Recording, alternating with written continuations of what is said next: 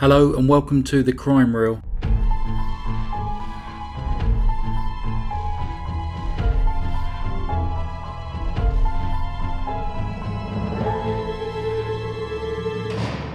In the second of our 7 cases this week, we shall be returning to Valentine's Day 2005 to look at the heartbreaking case of Joanne Nelson, and we ask the question, should life mean life? Joanne Nelson was a 22-year-old lady from Yorkshire in England. She was the eldest daughter born to Charlie and Jean Nelson, who went on to have 2 more children, Katie and Janie. Joanne was a civil servant working in the local job centre. She was popular and had a good circle of friends, many of which she had known since her school days. She was good at sports, enjoying netball, rounders and swimming, and she was also very keen to travel. Joanne was close to her family and described by those who knew her as kind and considerate, and that everyone she has ever known has only positive things to say about her. Joanne had been living in the Cottingham area of Hull with her fiancé, 30-year-old Paul Dyson, with whom she was said to be besotted for about a year.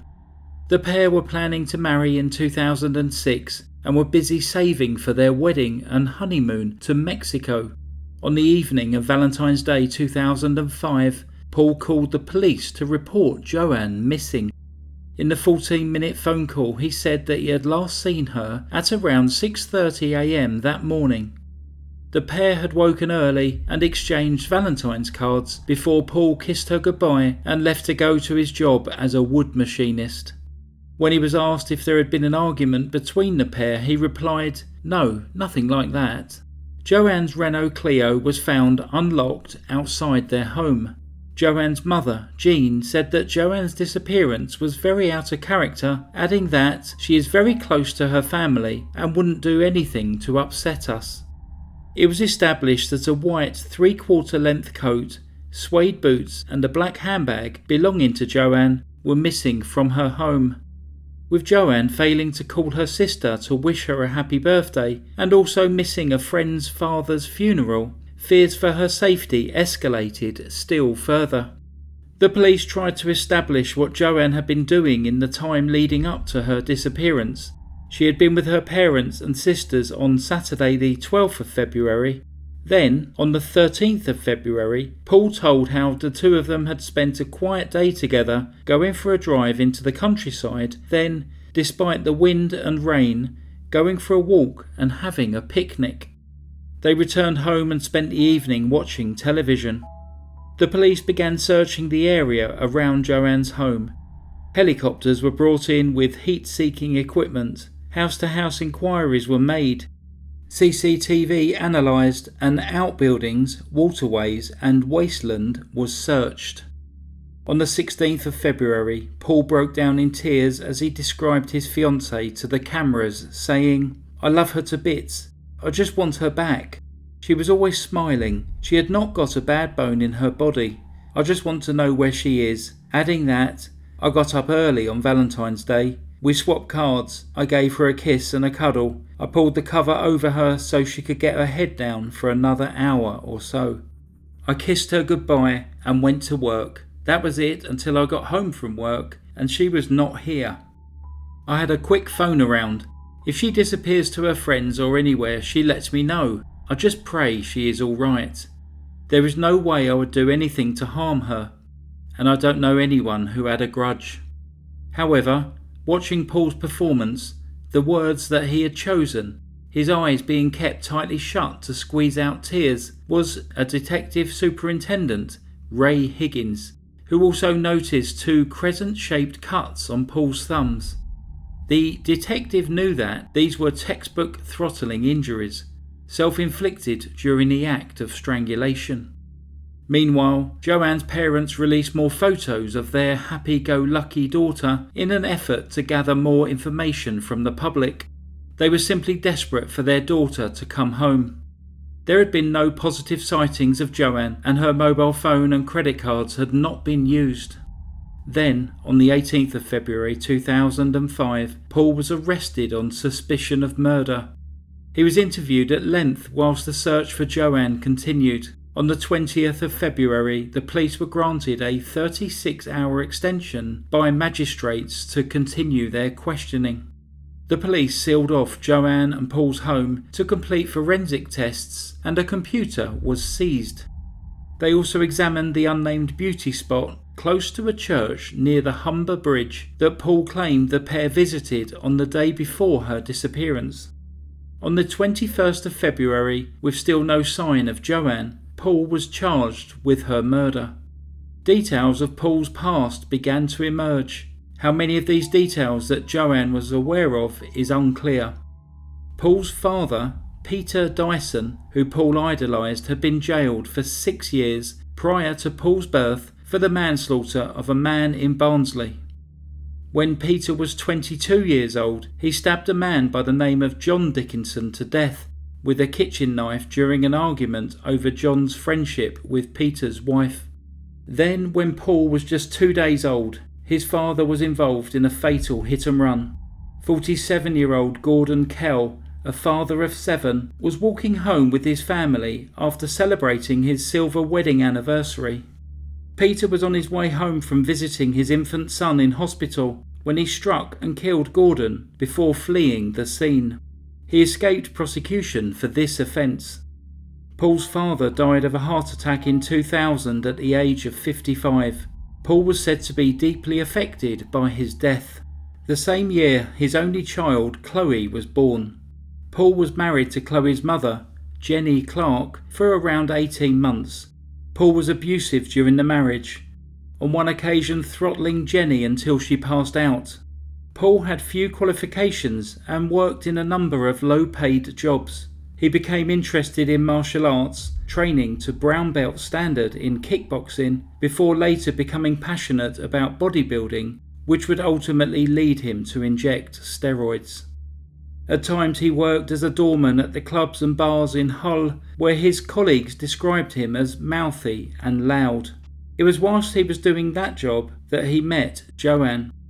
It would later transpire that Paul had a close friendship with his trainer, Colin Allen, and confessed to Colin that he had killed Joanne. Colin then told Paul's mother what Paul had done, and she courageously took this information to the police. When confronted by the police with this knowledge, Paul admitted that he had lied. Despite the murder charge, there was still no sign of Joanne. Paul couldn't, or perhaps wouldn't, tell the police where her body was. He claimed to have just driven, taking no notice where he was going. He said that he could remember driving back through York and that there had been a metal gate and what looked like Christmas trees growing in the woods. The search for Joanne would become the biggest search operation ever carried out by Humberside Police. Hundreds of officers and army personnel combed around 300 square miles of often difficult terrain looking for Joanne. Poor weather conditions and heavy snow hampered the search. A forensic ecologist and botanist was brought in to analyse several items, including a lump of mud from Joanne's Renault Clio, and within a relatively short space of time had found pollen primarily from 4 plant species: fern, hornbeam, silver birch and western hemlock. The discovery of western hemlock, a relatively rare evergreen conifer, matched Paul's description of Christmas trees at the place where he had left Joanne's body. These findings were sent to the region's Vice-County Recorder, an individual appointed by the Botanical Society of the British Isles to catalogue plants, and as a result they were able to direct police to a 100 square kilometre area to the northeast of York, where these plants grew together. On the 25th of March, almost 40 days after Joanne's disappearance, Detective Superintendent Ray Higgins, together with Detective Constable Philip Gadd, were searching within this area when they saw a metal gate, like the one that Paul had described, and behind it was western hemlock trees. They entered the woods and split up to search the area.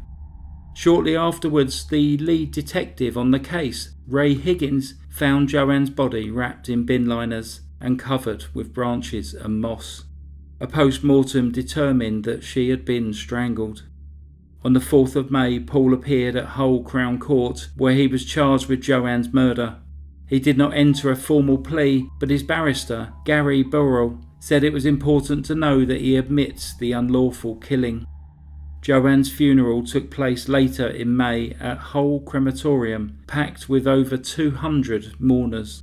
In August, Paul denied murdering Joanne, but pled guilty to her manslaughter. Prosecutor Andrew Hatton told Hull Crown Court that the plea was not acceptable, and Paul was scheduled to stand trial for murder in November. The prosecution had built a strong case against Paul, stating that, on the evidence, the prosecution contend that he felt that she was losing interest in him, and that he determined that if he was not to have her, then nobody else would. With his bare hands he strangled to death the slightly built Joanne Jean Nelson. They believe that on the evening of the 13th of February, Joanne and Paul had been arguing about domestic chores, and Joanne had asked Paul to put on a load of washing, something which he did not know how to do. An argument followed during which Paul lost his temper and strangled Joanne to death. CCTV footage would show him going to a nearby corner shop and calmly buying bin bags, rubber gloves and disinfectant in a bid to conceal her body and remove evidence from their home. He then drove to his mother's house to collect a garden fork in order to bury Joanne's body. Tying her body in bin liners, he then used her car to drive into the countryside to dump her. When he returned to his mother's house to return the garden fork, he casually chatted to the next door neighbour, asking if she'd had a good holiday.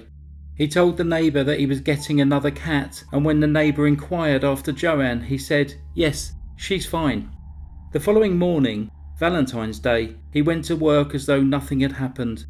He even staged a mock conversation with Joanne on his phone that was overheard by a friend. Whilst awaiting his trial, Paul cut his wrists and wrote "sorry" in the blood on the prison walls. On what was meant to be the first day of the murder trial, Paul changed his plea to guilty of murder during a 3-minute court hearing.